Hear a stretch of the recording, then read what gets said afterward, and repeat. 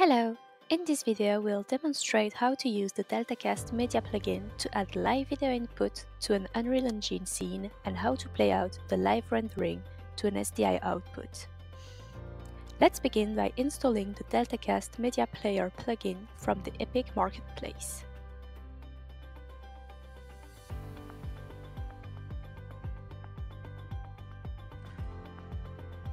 Once the plugin is installed, open an existing project from the Library panel.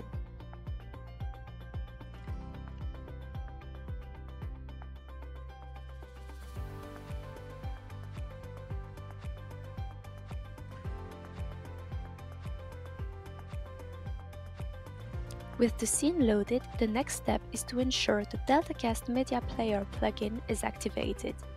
Navigate to the Edit menu, click on Plugins, then find the Install category. Under the Media Players subcategory, locate the DELTACAST Media Player plugin and make sure it is checked. After verifying the plugin is active, close the Plugins panel to return to the scene view. Our scene includes an asset named Virtual Set. This is the asset we want to edit and integrate within this video. Now, let's add our DELTACAST input. Open the Content drawer, right-click and select Media, followed by Media Bundle. The Media Bundle is the asset used to display DELTACAST input. Rename it as you wish and double-click to open its configuration panel. Select DELTACAST Media Source as the media source and configure the input video format. Make sure the configured video format matches what the DELTACAST board is actually receiving. Once configured, close the panel. Next, drag and drop the media bundle from the content drawer into the scene, placing it in a hidden location. In the Details panel, you can find Request Close Media and Request Play Media.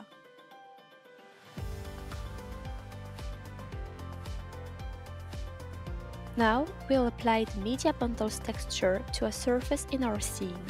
Select the Media Bundle in the Content drawer, then drag and drop the media texture onto the desired surface. In this example, we'll modify the created material to use the texture RGBA component as the emissive color, since our surface represents an emissive monitor.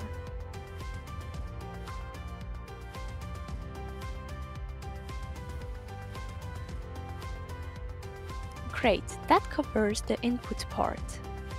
Now let's output content captured by a virtual camera to the DELTACAST card. Create a new asset in the content drawer called DELTACAST Media Output under the Media category. Configure the video format in the DELTACAST Media Output configuration panel, just as we did with the Media Bundle.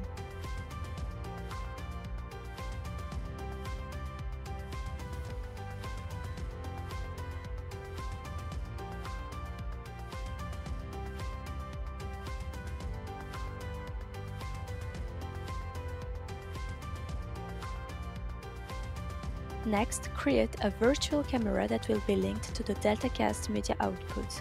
Right-click in the scene, select Place Actor, then choose Camera Actor, position and orient the camera as needed.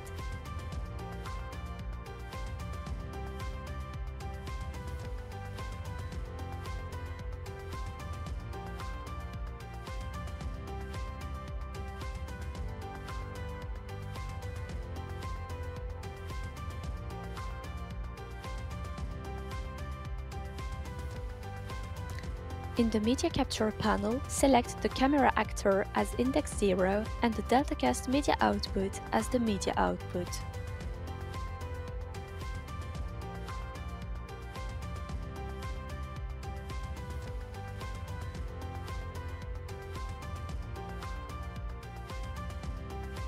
And that's it! Activate to capture and the content recorded by the virtual camera will be streamed out to the DELTACAST output.